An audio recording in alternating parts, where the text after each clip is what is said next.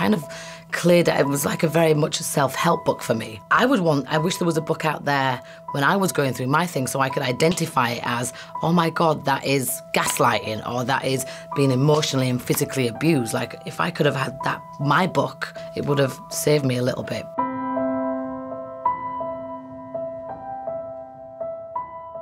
You know, because I am Scary Spice, I'm a Spice Girl, I'm very outspoken, I'm very confident and brash and very in control of things, yet I was in prison basically within my marriage. In a nice way, I was actually quite shocked that Phoenix, my daughter, wanted to write her own chapter and record her own chapter. And the same with my mum, I was like, really?